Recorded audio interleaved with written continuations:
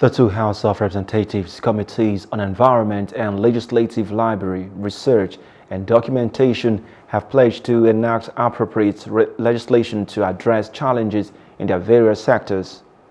Chairman House Committee on Environment, Honorable Julius Pondi from Delta State, who spoke during the inauguration meeting of the committee, says his committee will address environmental degradation through legislation and policy review. Our environment has been subjected to very unkind conditions, and our constituents and constituencies are suffering the consequences.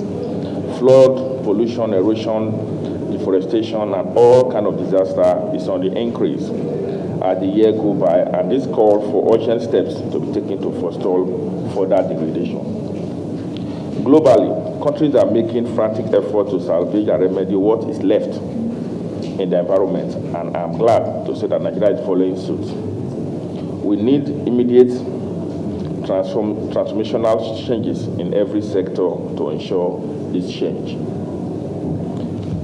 On our part as a committee, we shall be looking into laws that need to be amended and policies that have stayed their relevance, and see how we can bring about positive changes and solutions to the challenges staring at us. Also, the chairman of the House Committee on Legislative Library, Research and Documentation, Honorable Shitu Galambi, also assured that the National Assembly Library, initiated by the 9th Assembly, would serve as a reference point and will be commissioned on December 16.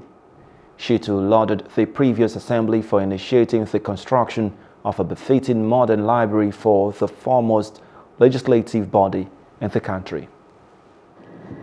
Serving as a repository of information on various position papers on the subject of the seminars and other standing committees and ad hoc committees within the House, as well as other legislative duties.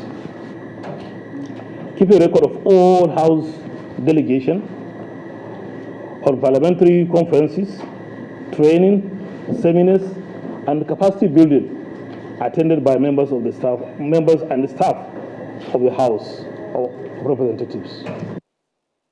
Hello, hope you enjoyed the news. Please do subscribe to our YouTube channel and don't forget to hit the notification button so you get notified about fresh news updates.